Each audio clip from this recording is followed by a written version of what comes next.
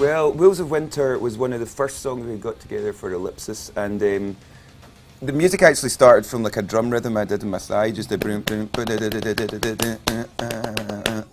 and it's the first time a song started from these behemoths. And yeah, the rhythm just felt right, and I know that sounds really silly because obviously there was no song there, but it just felt like it was only something that our band could do. So the song, we kind of tweaked with the song for a few months in the practice room. Yeah. And as with a lot of Biffy tunes, even the more straightforward ones, they go through a lot of different versions because inevitably they start up very, very progressive and very kind of 6 minutes long. And we kind of like try and kind of tighten the nuts on them. So, I don't know, in the room it felt right for a few months, so we played it without vocals for a bit, and then I guess last year I just kind of felt like some external pressures and internal pressures on the record. And this song, when I wrote the lyrics for this song, I felt like it was a kind of fighting song. It was kind of like just trying to kind of talk about how really the only people that know this band inside and out are the three of us. And we've been in this band from when we were 15 years old, and I don't like it when people try and preempt what we should do or talk about what we should have done.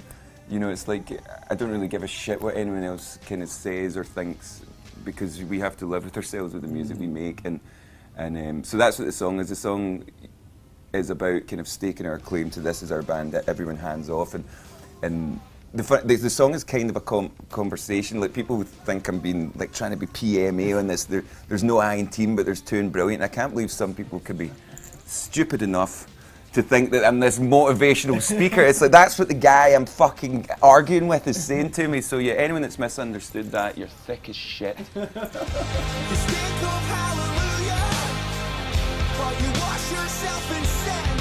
Yeah, well, I guess musically the song felt, you know, kind of similar to our heavy rock roots. You know, like if we'd recorded it a certain way, it could probably have kind of squeezed in on maybe opposites or something. And it's probably the only song on this record that could have done that.